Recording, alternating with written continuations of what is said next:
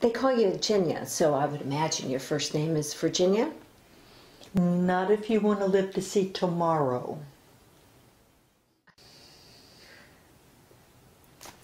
Ginia it is.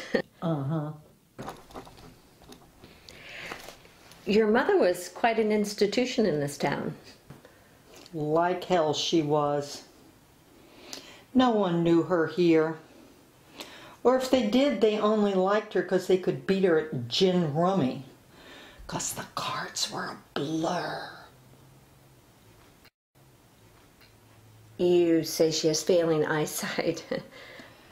Sometimes more than others. It's been some time since you lived in this town. If you want to call it living, I was doing 2 to 5.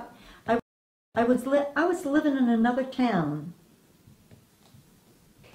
So in a sense, we could call you a big city girl. Yeah, you could say that. You can refer to me as Big City Mom in your interview if you like. I do like. Big city mama.